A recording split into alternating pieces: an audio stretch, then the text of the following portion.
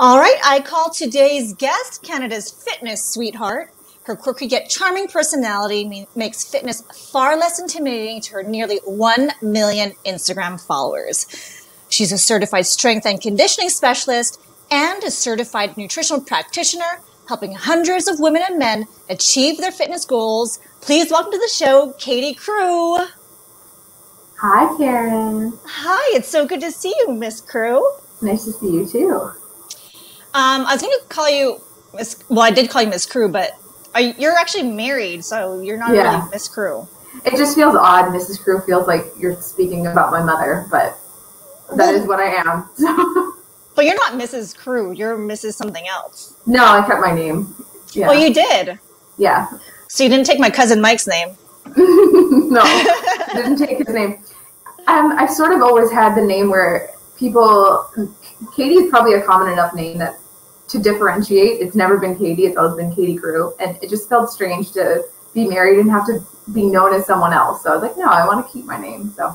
No, I understand. I would totally do the same. Mm-hmm. And it helps because you have such a short name, like Katie Crewe.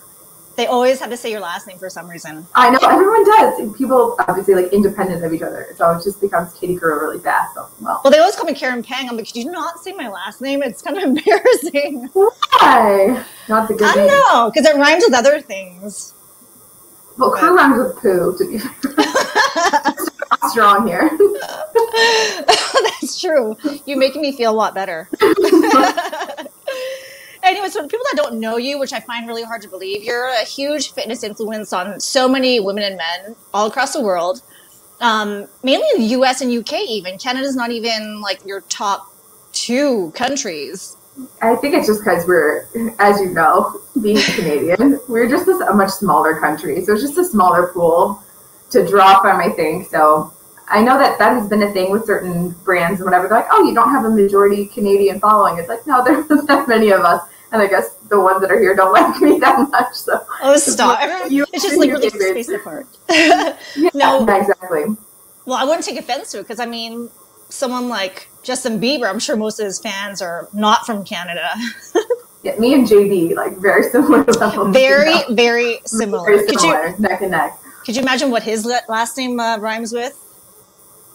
I don't know. Bieber. Anyways, like your fitness journey, it's gone through the ringer because basically you started, your dad worked out and stuff. And then you went to college and then you're doing a lot of cardio stuff. Then you decided, oh, I'm going to teach classes and do some light weights. And you're competing and then you got out of competing. So you've gone like through the roller coaster of the fitness scene. Yeah, it's been an evolution for sure. And like the newest evolution is just started, obviously. It's trying to rebuild strength now. But yeah, it's been a really good learning experience to sort of be in the place of where a lot of people are, so I can relate to a lot of things. And some of it's been more positive. Some parts have been more positive than others, but they've all been good learning experiences. So you've definitely evolved because I think the people that started with you, I feel like they grew up with you because now you're a mom. We can talk about that later because I would love to talk about your cute little daughter. But what made you decide to lift weights? Because I know you did a lot of the classes during college, but what really made you want to lift heavier after like doing the aerobics and stuff like that?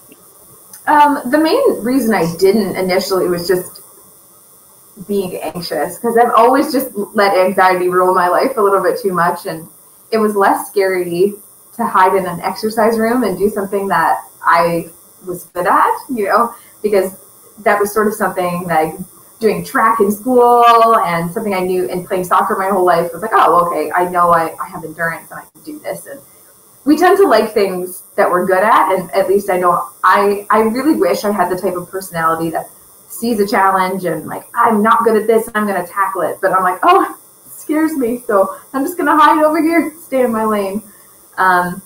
Which I've had to like try very hard to fight against that. But yeah, it was finally taking some weightlifting classes with my dad again. It was the body pump. Do you know those classes? The body pump classes of Good Life? It sounds familiar, the body pump, but it's like basically like barbells and stuff like that, I think. It's very lightweight, high repetition classes but at least introducing me to the idea of adding external weight to my workouts. And yeah, it was like sort of seeing, and I was also getting more interested in like fitness magazines and seeing like bodybuilding.com and seeing all those strong women. And I think it was like Jody Boehm who was doing these push-ups against the wall, and I was like, holy crap.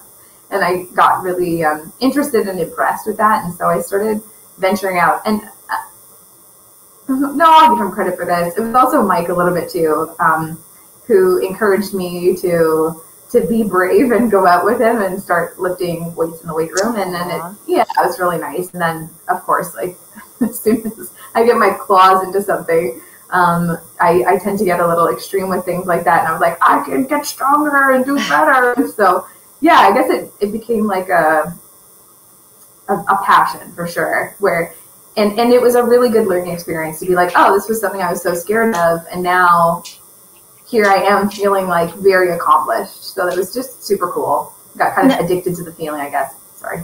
No, it's okay. Your dad, he went to the gym with you. Was he like a meathead? Was he into the bodybuilding thing? No. He's like a cardio bunny for sure. Oh, well, he was your safety blanket going to those body pump classes then. He was, yeah. He's actually, he won't admit it, but I think he's a little scared to leave those classes.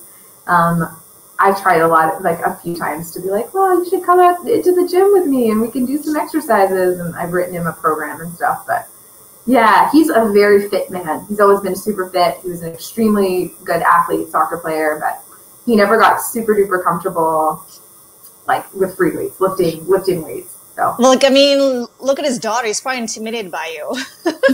Definitely not. Probably still competing with me, if anything. So you started lifting when you started dating Mike. Mike is now your husband, your boyfriend at the time. And you guys have been together almost like forever. How many years ago was that? Like 8, 10? So 14 years this year. 14? Aren't you like 14. 22? I'm just kidding.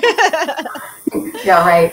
It's nuts. I was thinking when I met him, he had just turned 23, and I kept thinking about how old I thought that was. I was like, he's old, and he just turned 37. It's like, whoa. Yeah, that's a big leap. Now he's really old. Now he's really old. Don't raise cousin Mike. I got you. You're not that old. Asian don't raisin. Remember that. Yeah, he looks great for sure. Well, you look great too. I mean, you posted the other day going makeup free and your insecurities with it. And that's a huge thing to go on Instagram without makeup on, because a lot of girls don't, with the whole Instagram culture, the nip tuck, Facetune thing. And it's really brave to go makeup free. But I swear to God, the first time I met you, you had no makeup on. And I thought you looked great. You barely needed anything. How hard was it for you to let go of, or how long did it take you to want to even do that? I wasn't like a planned or like conscious thing initially. So I was actually, it's funny you mentioned that. I was very nervous before you came in. I know it's so silly. It really seems so narcissistic, but not in the sense of because it's quite like self-focused, me being like, oh, she's going to think I'm like some fraud or some like, why did they bring this troll on here? And it's just so ridiculous. But I had these thoughts before I met you. And it's just been some things that I'm working through, which I know, again, like seems so patently ridiculous, no matter what you look like, to be so consumed by something like that. So I think like that was the biggest hesitation with sharing something like that, was seeming so out of touch, I guess, about being so concerned about something like that. But it was really interesting. I mean, I shouldn't have been that surprised, but just how many people messaged back saying, I feel the exact same way. And I think that a lot of us hear this in our formative years. I had some like crappy ex-boyfriends and that were just, like would do things to intentionally make me feel like garbage, or just were like a little bit like too honest and hypercritical, and then some other people as well, which when you hear things during, your formative years, and a lot of, your value is placed on this, unfortunately, like it really does inform your future behavior. So yeah, it's kind of something I've been embarrassed about because I have worked hard to sort of improve my relationship with my body and give myself a break with that. And then to be so concerned, it felt a little embarrassing, I guess. But Yeah, I think the pandemics helped, even though it's not like I was going into an office, but I've heard that from a lot of people that not having to like do that ritual every day of putting your makeup on has been really liberating for them to sort of just feel more comfortable. And I think the more that I've seen my face, how it actually is, the more comfortable I've gotten with it. And yeah, some days I wake up and I'm like, oh, I feel nice, and that never used to happen. And so I was like, okay, I'm just gonna share this, and then it seemed to resonate. So it absolutely does. And also I think it's also you being a mom. You don't have time to freaking put on makeup every day. Like, I'm not even a mom, and I hate putting on makeup. This is like the first time I put on makeup in I don't know how long. Because I put it on for you, but same. Like you said, it's liberating, and I think it comes with maturity too, because a lot of young girls out there, early 20s, they get so insecure with the whole. I hate to say it, like, I'm sure if I was 22, I'd probably get this stuff done too, but a lot of stuff done to their face and stuff like that, injectables. Yeah. Nothing wrong with that, whatever floats your boat, but I feel like, do you feel like it's too young, like early 20s, to get stuff done to your face? I don't know. It is really normalized now, and it's just not something, you're right, that was ever commonplace. It was never really a thing that a lot of people did when I was that age, I guess, so it didn't really... I don't know. I have a hard time telling other people about their own motivations and like what they want to do with their own body and face. I really think like you should have that autonomy. However, I guess I'll use this analogy. I always wanted breast implants. It was something that I was always like very insecure about, my chest size. And the older I've gotten, the more I've been comfortable with they're a mess right now. Well, they're lactating. You got some titties because you're lactating. And I'm not saying I would have regretted it had I done it, but it's just that I am just more comfortable with being me now, and it's not something that I really desire anymore. And so it's like, oh, okay, I didn't have to do that to be happy with myself. And so you'd have to think that maybe as, that they matured, they might start to feel a little differently about themselves, but hopefully nobody regrets these choices or does anything super permanent. But I mean, it's so hard. Like, we didn't have Instagram when we were in high school, and just to like be constantly inundated with it, I'm sure it's like extremely, extremely difficult. They're navigating, this new water. So I do feel like very sorry for kids. Because a girl mom, like, it does give me a little bit of anxiety thinking about, how she's going to have to grow up with these influences, because like it is tough. I think as long as you instill confidence in her, she won't feel the need to do all that. I'm not saying it's a bad thing that these girls do this, because, I got my breast implants when I was 21.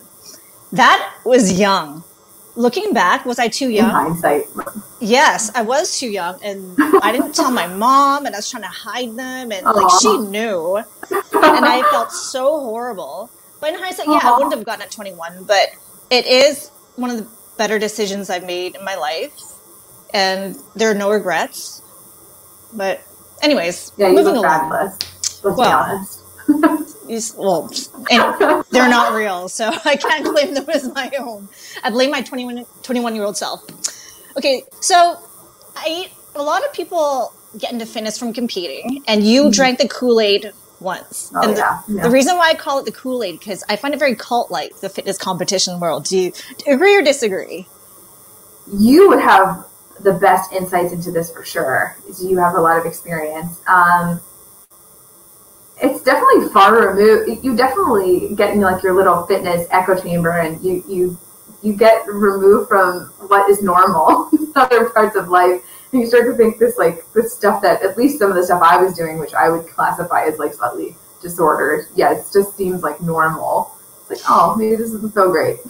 But then you had the wherewithal to withdraw from it after one or two shows. Yeah, I wouldn't give me that much credit. I think like I realized like I was like extremely unhappy afterwards. So it was one show, but then it was a number of photo shoots after, and one of the photographers was brutal. Speaking of like tapping into insecurities, bad. So I remember he'd asked like, oh, are you going to come in looking like competition shape? And this was like months after the show. He's like, because like some girls have said they would, and then they come in and I'm like, Wow. Is he a known photographer? I don't know how known he is. Like, known-ish, yeah. But you tell me after. Yeah, I don't know. So it was just, I don't even know if it was malicious or not. Like, I doubt it, but I took that very seriously. Being like, oh, I can't disappoint him. Come in looking at this. So I prolonged that diet way longer than I should have. I remember being at the gym multiple times on the treadmill, like sobbing. Like I had to get off because I was like, I cannot physically be on here for this 40 minutes of cardio I'm forcing myself to do. And so I go to the exercise room and like do burpees, or I don't know why that was an easier option. I don't know. Just to get away and do something else. And I was like the most insecure I've ever been, so fixated on this. And I remember I'd like flown out later to go to a family vacation. It was my cousin's wedding, and I could not control, like, this stuff wasn't as well known or talked about. Maybe it was, just not to me, about that like post-show binging and weight gain. And so I really didn't know what was happening or why I was acting like that. But a lot of it's physiological, right? Like your body is just trying so hard to put weight back on and normalize. And after restricting for so long, and oh man, I've never felt so out of control around food in my life. And I gained like 10 pounds in like a week or something. It was just like very noticeable. And I was just like the most exhausted I've ever been. And I'm a parrot, so I can tell you I was exhausted then. And it was just kind of like the prospect of going back and doing it after I'd done all that to my body, because I recognized, like, I guess I'm not very durable, am I? I must be really sensitive, because my body was like, that's enough for you. So it kind of like made the decision for me. And then did you have a coach at the time? I did, yeah. Okay. No names till after the show. Yeah. Do you remember if your skin felt like it was really tight and it kind of hurt after you were binging? It must have been like a long time ago, but for me, after the show, after rehydrating and eating more carbs, I felt like my skin hurt because my body was expanding. No, I can't say I ever had that sensation. That is very interesting, though. It's weird. I developed a bunch of like food intolerances that I hadn't had before, though. So that's very common. Which ones did you get? Asparagus? All the FODMAPs. Like, it was never a good situation. Like, it was garlic and stuff before that, but like the number of intolerances and a contact allergy, like to chapsticks and lip gloss and lipstick. Remember how I can only use that one lip liner? Yeah. It was since then. It was right after that I was like developing different allergies. Could have been coincidental. I'm not sure, but it was Mac. Remember, it was Mac Dervish. Was it Dervish? Memory. I don't know why I remember that. That was exactly it. Yeah. And you use like shea butter. I remember. Yeah, and so I actually thought some allergies, like when I was pregnant, some food intolerances, they weren't bothering me anymore. So like I could eat yogurt for the first time in a long time. And I was like, oh, this is amazing. And then I tried to do some of this stuff afterwards, and I back to crap, back to normal. And so I started wearing like a chapstick, and it was fine for a few times. And I was like, I've gotten rid of this allergy, but no. That's so unfortunate. All from like that one freaking show. Who knows? I mean, maybe I was trying to look up research on that to see if that's a thing, and I've seen a couple things about developing allergies. But yeah, you're totally right about the food. Did you develop any food intolerances? Yes. So asparagus was one. Eggs was another. Yeah. I rarely eat eggs now, so I'm slowly introducing it, but I don't think it's a good idea because my acne is out of control. And rice, which is funny because I'm Asian and I used to eat a lot of rice. So now it's supposedly like a hyperallergenic food. Like it's just not a common allergy, right? I don't know. I was just really surprised, but I don't know. So I haven't really eaten rice, but I should do another one. It's been years since I've gotten it done. And it'd be really nice to figure out what I'm sensitive to. Yeah, like start with small amounts and see if you can handle some sushi or whatever. I know. Clearly you're a smart cookie, Katie. Thanks, Karen. And I'm not, because I just totally dropped my phone. You have a degree in psychology. Yeah, I do. and you had the opportunity to go to law school. Now, why would you choose an potentially unstable career like fitness as opposed to going to law school where you could potentially make some mad money?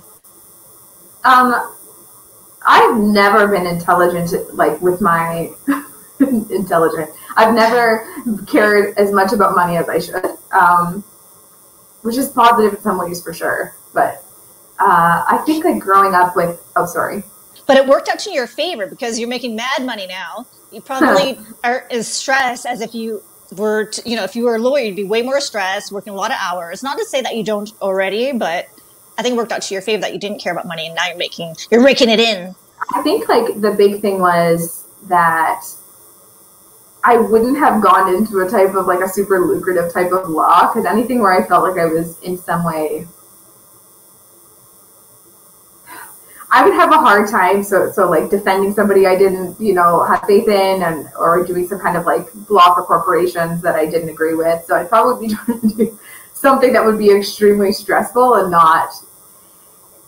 And yeah, it would give me a terrible life balance. And so like this was a way where I felt like, okay, this is fun and I can help people, because I know for me, getting into strength training and when I finally like found my groove with learning about eating in a way that fuels me and makes me happy and not restricting and all that stuff really was such an asset to my life. And I was like, well, if I can help other people find this. And so it's a way to help people, but not in such an extreme way as law, depending on what type of law, I'm sure. So yeah, I mean, it worked out well, and I'm happy with the decision. It just shows you have good morals. Well, I try. Thank you. What kind of law would you have got into, you think? It was always like some kind of advocacy law, like, okay, like, so in my final year, in third year and fourth year, I worked in a lab doing data entry, different like research assistant stuff. And then my undergraduate thesis was on racism in the criminal justice system. And they also did research in sexism. And so I thought that stuff was really important, obviously, to sort of get better research in that area. But then I also found that like seeing the PhD student who is she was a friend of mine at the time, like she's a wonderful person, how like frustrating it is conducting social sciences research, because it's not like you're, you can like you can do something where you're like looking at like an fMRI and going, oh, this lights up when this happens, it's like you're relying on people being honest, and some people aren't even sure why they're behaving in ways that they are, especially surrounding like racism and sexism. And so yeah, like that was an area that was interesting to me. And so I was like, well, maybe the next logical thing is to go to law school so I can sort of address this in this other way. And then, yeah, that was the kind of law stuff I was interested in. But it sounds super frustrating because it's not like a definitive reason or cause. It's just someone's opinion. And I hate to bring money into this, but it doesn't sound like the pay is worth the hours and stress. I don't know. That's just my opinion. You don't have to agree or disagree. Like, yeah. I mean, yeah. Anyways, obviously you're a new mom now to a very beautiful girl named Amelia. And yes. How old is Amelia now? She is 6 months next week. Oh, that's it? Wild. Oh, you're saying that's it. Everyone else is like, she's like 3 days old. Well, she's so cute because I see her pictures and I'm like, it feels like she's older than she is because, like, I don't know, I think she's so freaking adorable. Oh, thanks. Yeah, she's pretty cute. Yes, it's like, it is crazy how it feels like she's been here forever, and then also how she just got here. Right. Did you prepare for pre-pregnancy, diet-wise, training-wise, in anticipation of conceiving? So many years ago, I went off the pill because I was paranoid. I don't have like issues with my cycle, and so that's why I went on the pill when I was quite young. And I was like, okay, let's see what happens. And that was a whole saga with like having amenorrhea and not getting my period back for like 20 months or something. So that was sort of my prep. Was like a number of years ago. I was trying to make sure I was ovulating, Mm-hmm. And then it was interesting because I thought it was hypothalamic. amenorrhea, I was like chilling out with the cardio and eating more, and that also helped a lot probably in changing some of my fitness habits. But I guess like more of the prep was then. And then, you know what? I was so ignorant. I was like, oh, I'm going to eat all of the vegetables during like pregnancy because I'm going to have such a healthy baby. It's built from my tissues, blah, blah, blah, blah. My baby's going to come up with a six-pack, flexing the biceps. Yeah. I'm going to have the most healthy baby, make sure I have all of the healthy fats and all this stuff. You know what I ate first trimester? It was like Triscuits and crackers and cereal and anything brown. Like, it is wild how someone who loves vegetables and lean proteins and all this stuff, I could not bring myself to eat any of it. I was just so sick the whole time. And the same with fitness. I saw somebody do, was it Hannah Oberg or something? I saw her doing pull-ups in her third trimester. And I was like, that's going to be me. I'm going to train so hard. Not only are gyms closing, right? So gyms close, and then, man, you're so tired. And not only that, it taught me so much about my core that I had no idea about. It was another incredible learning experience. Do tell, please. Oh, just how much your core, I mean, I knew it, but just how much it contributes to almost every movement you're doing. Sorry. I'm doing like seated overhead shoulder presses, and it's like, whoa, I'm coning. So your connective tissue, the linea alba between your abs, separates, and not just that, like all of your fascia, your muscles, like you need to separate because like you're accommodating a full grown baby. It's so normal. People are like, how do I prevent it? It's like, no, it's good. It's like, it just means your body's amazing and they're sort of made to separate and come back together, right? But because of that, like, man, when your abs are like this far apart, it is hard to generate like the necessary tension there to not have coning. So, which is like uncontrolled pressure at the front, where you can see like a lump come out the front. And so anytime I would do any hanging movements, like anything overhead, you just saw this like really big bulge down the center. Yeah, you can see where the gap is, and like you can just see the bulge. Bulge of what? The baby? No, I mean, sometimes you can see the baby kicking, but it's just like, because when your muscles aren't there, it's just the fascia. And so you can see, like the pressure going outwards. And so it was just bad. It was bad. And I was like, well, I better give up on that. And so it just was a lot of sort of really listening to my own advice and really going, this is just like a very prolonged deload period. And I'm going to train really for the health of myself and for her. And there's going to be I'm going to get this PR. Yeah, I'm going to make sure we can do this. Like, no, Katie, no. So it really was another like great learning experience and exercise and like calming down with that stuff and turning off my like competitive athletic brain and just like being active for purely for health reasons. And yeah, man, it's just like hard when you're tired. I have a lot more I always try and be compassionate, but I have like a lot more compassion for people being like, I'm too tired. I was like, yeah, man, I get it. I get it totally. Yeah, you're harboring another human being in your belly. And that's another thing with, again, back to the Instagram thing, like girls doing pull-ups, deadlifts. Not everyone's built the same. Right. Like you are one fit-ass chick, and like for you to just tell yourself, I'm not going to do this because it's not working with my pregnancy. Mm-hmm. I think a lot more ladies need to hear that. Yeah, I think it's hard. Like a lot of us I don't know how you feel about this. Like it's a decent part of your identity, right? And even like certain exercises, if you've worked really hard to achieve something, or like if you're known, like I'm known of someone who could do explosive push-ups, and like I can't do any of that for like at least a year, you know? And it's hard. It's a rough adjustment, honestly. So it's definitely humbling. Yes. It's very humbling. Yeah. So like, I do definitely understand where people are coming from and like wanting to push things hard. And then also like, dude, the comments that you get when you're pregnant and training, like it's wild how everyone has an opinion on, on your body. Like, I don't think there was one single video that I posted when I looked at all pregnant where I didn't get crap from someone. Like, Are you serious? Yeah. Like what? Okay, for example, what would they say? You're gonna kill your baby. You don't care about your baby. You're selfish. Watch out for the baby. Like some very angry, some just like misunderstanding, which is totally fine. Like if you approach something saying like, "Is this safe?" I don't understand. Like that's fine. That's not a bad comment. Like let me try and like explain this to you or help you in some way. But the one like so angry, like I mean, you're gonna hurt your baby. I was like, bro, you don't know though. Like you've not done any of this research. Like, and it's just like crazy to me that people would assume that you care less about your child than like them, a stranger, does. Like, of course, I wouldn't jeopardize my kid for this.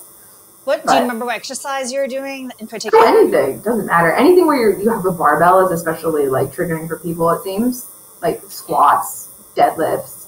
But it's like I didn't lose my bones. Exactly. That they're on. It's like it's on the baby's head. You know, it's just funny, especially because there's really no research that indicates that lifting weights is bad for the baby. That is bad at all. In fact, it's really positive. You want to keep things within certain like intensity zones, so you don't want to be like pushing to where like RPE. So you wouldn't want to be pushing like near 10. You want to stay like somewhere in the mid range. And Absolutely. Then also like it's also what you're accustomed to. So for example, I was squatting like maybe 50 to 60% of my max. So like that's not a lot, and not even. But it's a lot for other people that don't lift. Right. So maybe they were offended. Yeah. Maybe. So yeah, it's the perception, right? And so people do give you a really hard time about that, and it got a little stressful sometimes because it's like, well, what kind of shit am I gonna get today for this? But like, let's see. But. You know what's even worse? For the people that were commenting mean things while you were pregnant and working out, it's like, okay, do you know that your comments are more stressful to me and my baby than what I'm doing in this workout right here? This negative energy. That's positive stress, at least, like, right? So ultimately, like, you're getting stronger from training. But yeah, exactly. But that's how it is. Like, it's been an interesting adjustment for sure about like, oh, my audience demographics, Karen. It's so funny. It's like going like all the. What are your demographics?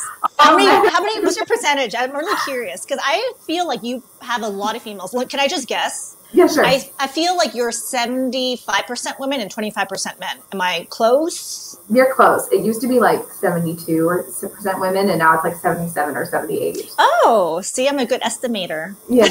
So like a lot of the men are like, ugh, getting out of here. I'm surprised like you don't have more women because I think dudes, once they know that you're pregnant or in a relationship, they don't want to follow you because you're like off the market in their minds. Not that they would ever have a chance anyway, but I also just want to give the like sort of credit. I never wanted to make this assumption, and it wasn't until recently when I was like, "What is happening?" And Mike looked at me, he's like, "Oh, it's all the dudes," because he looked at my demographic, but because I just avoid all that stuff all the time. But I think that also there's a thing when a lot of people sort of I think came about my page when they saw I was doing like.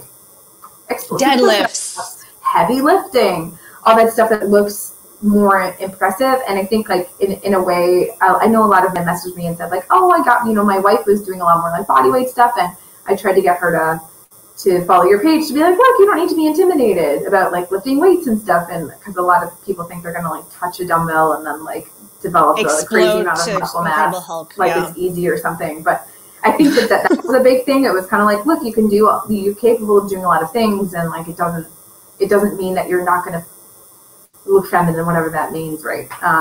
But so I think that when I'm not doing that for a long time, to be fair, it might not be as interesting for people who are maybe following because it was like, oh, okay, this is like a new move that I'm interested in, or it's just a different style of training. But I'm not gonna be irresponsible in my rebuilding of strength and push my body past what it can do, like to appeal to people on Instagram. So that's just kind of is what it is. It's just like, that's just a switch in content and in life, and it is what it is, right?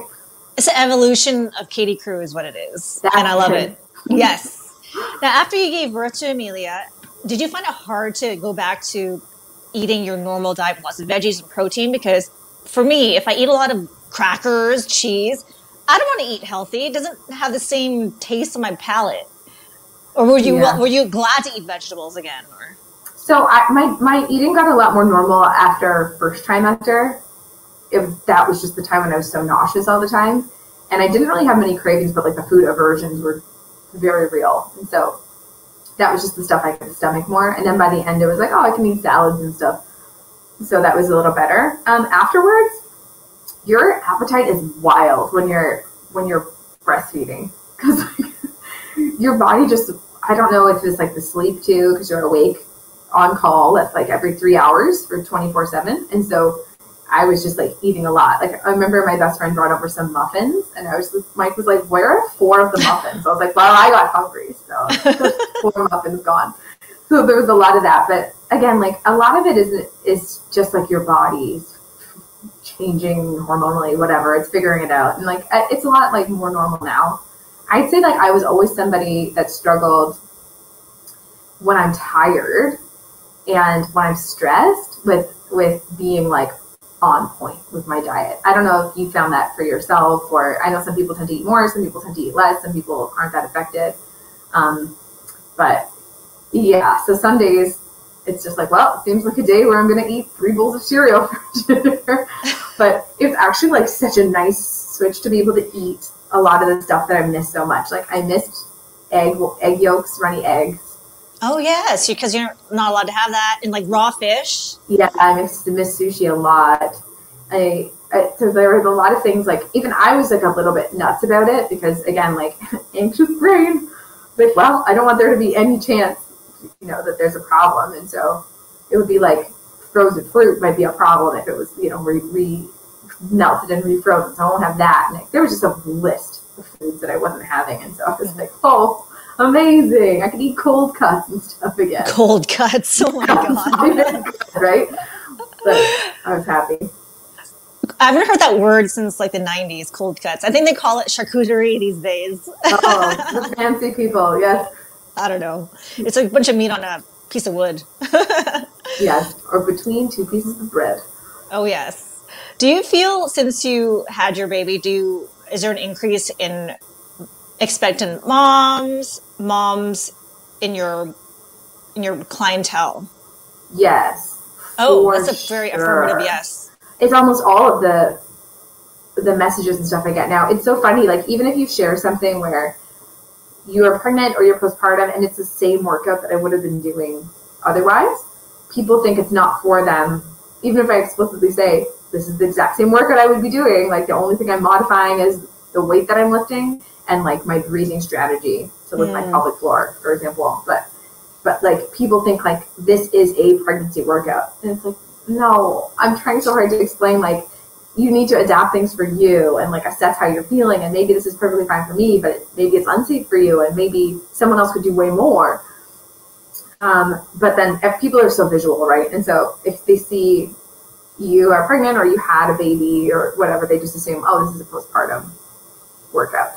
So so many messages every time. Well, tons of times people are like, well, I was pregnant yesterday. Now what?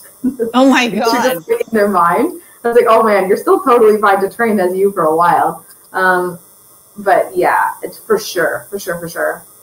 I've actually been like, oh, sorry.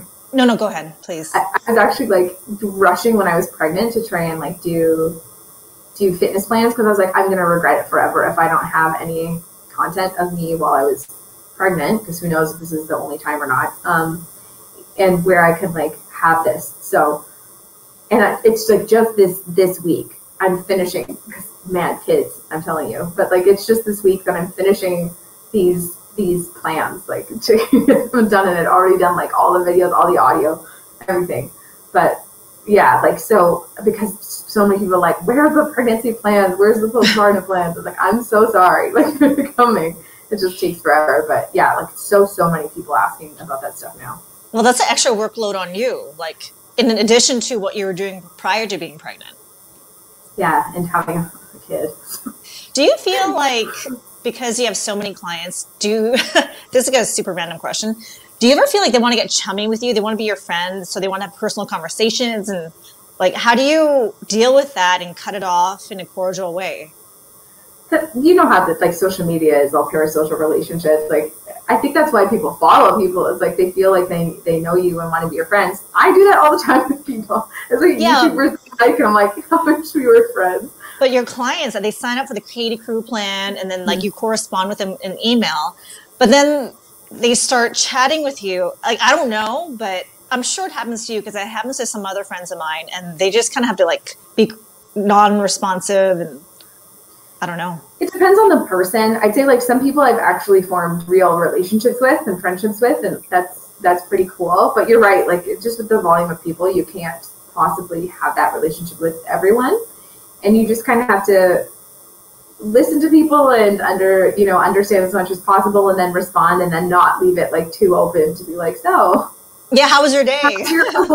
Yeah, but it's definitely not worse. It's like harder to set boundaries, I find, with like one-on-one coaching, which I was doing for a long time. And I think that some people stayed on longer because they did just enjoy our chats, and it became more like friendship, which is nice. But at the same time, I have to like fire people because I was like, you really don't need me anymore. You should stop giving me your money because you figured all this out. Like, and I've taught you how to do it. Like the last few months would be me being like, okay, here's your homework. Do this so you can become self-sufficient, and I'll like mark it, And so I was like, you don't need me. You've graduated. And they're like, oh, which was very sweet. They're paying you to be their friend. Kind of, right? By the end, which I was like, this is not good. So we need to stop this. But yeah, I mean, like, and the funny thing is, like, I would be friends with a lot of them, right? So it is hard to. I guess my answer to your question is like, I am not good at setting boundaries, and so sometimes it does end up being like, if somebody is setting time limits, like, okay, I'm going to respond after a certain number of hours, like not immediate. Yes. To certain people, because I just don't want to set that expectation, because then it becomes like a back and forth, and then it's like, okay, this is bordering on inappropriate or something, and then so start strategies like that, or saying like, okay, it's time to move on. I actually really like you. We can chat like in other capacities, but yeah. Well, I think you're super like approachable from your Instagram. You're quirky. You're funny, and like I said, you make fitness a lot less intimidating because there's a lot of meat and muscles on Instagram, and that's hella intimidating. Like, I don't want to be near that. Even as being in the fitness industry as long as I have, it actually turns me off. And so I think you make it a lot easier for people to start, if that makes sense. I hope so. Like, I really do. I definitely understand what it's like to be the person who is too intimidated to start. And so, like, that is really my wish, is to make people feel like this is something that's accessible for them, and like not be gatekeeping. Because even people that look a certain way don't necessarily have the opinion that, like they're more valid than somebody else. But we are visual creatures, and it definitely can be very intimidating to see someone like extremely muscular, lean, and chiseled, and think like, oh man, I'm so far away from this, and they probably like won't accept me as I am. And like, that makes me really sad that people would feel that way, because everyone should be doing some form of fitness. I don't care if it's lifting weights or not, like some form of activity. It's just good for you physically and mentally. And the more you can sort of get people excited about doing it and feeling like that's a space that they can belong in, I think is extremely positive. Yeah. I feel like it doesn't matter when you start, or like where or how. Because when I started, I'd stay in the ladies only area. Yeah. And I'd wear like a big t-shirt, and I didn't want to go in the co-ed area. You know what I mean? Yeah. And that's where I started. And look at me now. I'm like half naked on my Instagram. So. Wow. You look incredible, to be fair. I think that's exactly how you should be. How old were you when you started training? I think I got my first gym membership when I was maybe 20. My first boyfriend got me a gym membership. But my brother was into bodybuilding and stuff, and I'd read his Muscle and Fitness. And the magazine. Those were the magazines. Yeah. And in high school, we had this like shitty weight room, so I'd go in there sometimes. But so it's been a long ass time, really. It's something that I don't think we'll ever give up because we started young. Yeah, and I mean, like, that's how it should be, right? Like, it's just part of your life. Yeah. All right. Okay, as we taper down this interview, I have a little section at the end. I have a little fun. I usually do Never Have I Ever or Fact or Fiction. But today I have Would You Rather. So I have Would You Rather A or B. And this is pretty safe because I respect your demographics. So I have about 5 or 6 questions, some of them fun, some of them funnier, some are just kind of like, what? All right. I'm nervous already. Well, if you want to elaborate, then please do, because I probably will ask you. Okay. Number 1, would you rather be in jail for 5 years or in a coma for 10? What kind of jail is this? I don't know. Like medium security, perhaps? Coma. Yeah. I would not make it. I really don't think I would make it. I'd probably like make friends with everyone who's like trying to manipulate me, and I'd be like, "Oh, guys, are we friends now?" You'd be on the Netflix show Jailbirds or something. Jailbirds, about female prison people, inmates. Yeah, I'd be like this ridiculously you stupid poor one thing. that All right, next. Would you rather go back in time to when you were 5 years old with what you know now, or raise yourself as your mom with your own brain right now? Does that make sense? Go back. So would you rather go back in time with what you know now, like starting from age 5, or would you rather go back in time and raise yourself as a kid as your own mom? No, the first one for sure. Yeah? I mean, that's horrible too. They both sound bad. They both sound really bad. It's so hard because some of the crappiest experiences have been like really great learning experiences, and you know, like you don't want to take away because you probably wouldn't make the same choices. Like I would not date the same people, right? But then also, like, I think my mom did a pretty great job, and like calls me on my crap and tells me to, you know, she's a better mom to me than I would probably be to me. So I'd choose the first one. Yeah, you're probably right. Like she did it. She did do. What would you choose? I'd go back in time for when I was 5. I wouldn't want to raise myself. Oh Lord Jesus, no. Yeah. No. No. All right. Would you rather accidentally send a mean text to the person you're talking shit about, or accidentally fart meaning your celebrity crush? Fart meaning celebrity crush. Sure. Who's your celebrity crush anyway? 100%. I think that probably makes it easier. I don't know if I have a celebrity crush. I would geek out over people who like Jake Gyllenhaal. I've never, not really in my entire life, have I had like an actual crush on a celebrity. Really? It was like real people. And the people that I geek out about, like if I were to see like Natalie from ContraPoints on the street, I'd be like, oh my god. Oh okay, so let's say that makes me excited. So would you rather fart in front of her? Probably, yeah. So you're not going to see them again. It's like, oh, at least you'll be memorable. You'll be that like weirdo with the gas. It's like, oh, sorry. But you're Katie Crewe. Of course she knows you. No, of course. Who doesn't? She'll be like, oh, like the Katie Crewe girl. Totally farted when she met me. She's pretty nice, but she stinks pretty badly. I think she's like probably ate too much asparagus or something. Oh God, let's not even talk about asparagus. I hate that. I hate it. Okay, would you rather be the president of the United States or Otto Man, the school bus driver from The Simpsons? Oh yeah, B for sure. The bus driver dude, yeah. Otto, yeah. I think so too. Like a lot less, other than like driving kids and being responsible for their lives. I'd rather do that than to be responsible for a freaking country and have everyone hating you. It would be an absolute nightmare. It really makes me,